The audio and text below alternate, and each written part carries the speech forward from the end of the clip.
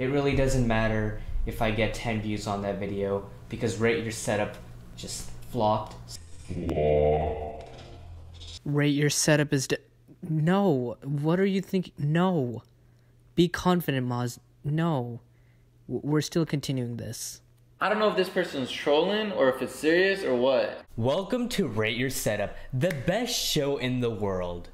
Now you may be asking yourself, wait, if this is the best show in the world, why is this not on TV? Well, that's because I'm not going to explain you the reason why, okay? I'm not going to explain you why the best show in the world is only on YouTube, okay? Don't ask me any more further questions. This show is all about looking at gaming setups and basically critiquing them. So that's about it for this show. So let's look at some gaming setups. Now, shout out goes to Insane Gamer before we start, so check them out on Instagram.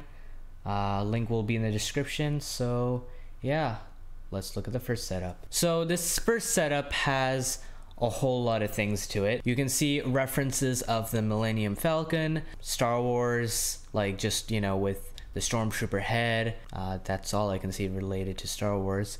You see the Halo reference. You see a showcase of, you know, different gamepads, and you also can see that in the background for the monitors, it is the Endgame reference, basically just in the form of, you know, I guess a fan art in, you know, just with neon lights, which is really sick, by the ways. You can also see that he has an Xbox One and I believe a PS4.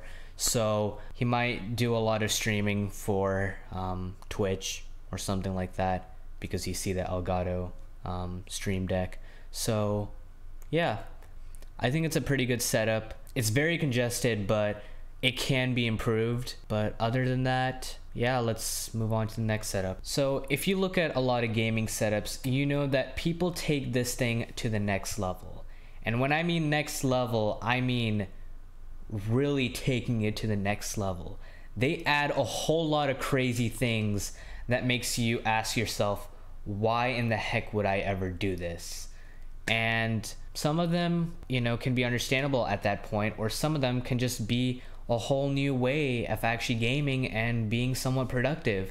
But this one is not more productive, but it feels more of a cinematic experience. And it's this, I guess, little hook thing where you can see the monitors and everything, which is like a 3-screen monitor, but with a very comfortable chair, almost like a movie experience, but just a bit different, and can be a little congested in terms of space. These kind of inventions that are still currently being sold go for more than $3,000 a USD. That is a lot of money. And I think that's the cheapest one you can find, because I think usual ones can be 10 grand. It might be more, it might be lower, who knows? But that's the last time I checked for these kind of setups. I wouldn't want to have this kind of setup, you know, anywhere in my house, because, you know, if someone was to look at it, they would just laugh. And even then, I wouldn't spend a lot of time on this because I don't have that much freedom to move around in my chair. It would be really awkward to have it in a basement or just in your room or just anywhere. But, well, it is what it is. If this is what you could like, I have no problem with it. I think it just looks pretty cool. So this next setup is more of a red with a wood furnishing background, which I do like. It's just weird how there's like air vents, and the choice of that gaming chair. It has a really weird stitching on the back. I don't understand why someone would have this chair. I would rather just go with a normal office chair than this. It's a really weird design. Other than that, everything looks sick. You know, I just like the keyboard, the speaker choice, and, you know, the Darth Vader with the Corsair, you know, headset on top. I do like the PC a lot. It looks pretty cool. The ultra wide monitor looks sick as well, especially the background. I would just get rid of that chair, honestly. But yeah, let's move on to the next one. So this next setup, you know, gives me like, you know, the 80s vibe. I'm trying to remember what this character was from, because I remember playing some games on the old arcade machine. Basically, there was this pizza restaurant that I used to go to. They would have arcade machines, and you could just spend 50 cents or a bit less playing on it. They had these type of games on there. I'm trying to remember what this game is from, but you guys can comment down below. But anyways, on to topic. I think this setup could also be used for like audio mixing and everything, especially the way the desk is made and the stand and everything. Yeah, I think you could just have like a small little mixer and do like audio work, especially with those speakers. The cable management is fantastic. I would highly recommend mocking a setup like this. It looks really nice. So this next setup, I do like it a lot, except I would pick something a bit different with the little design on the wall. I don't know what that reference is for, but if it's reference to a video game or something, then I think that works.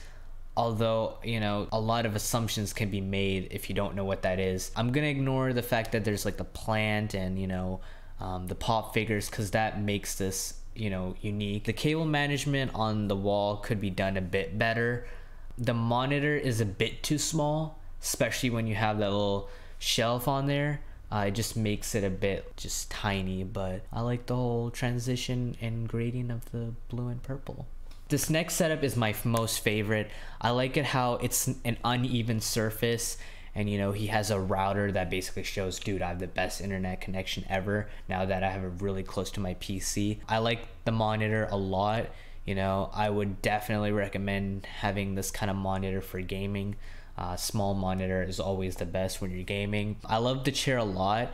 It kind of puts like this antique design to it. You can kind of like, it looks like the color is just fading away, and it's very, very dirty. I think that's what makes this setup really unique. I also like the Pepsi collection, and then you can see like the wires going everywhere. I think the setup looks really nice. I think this setup has to be the best one out of everything.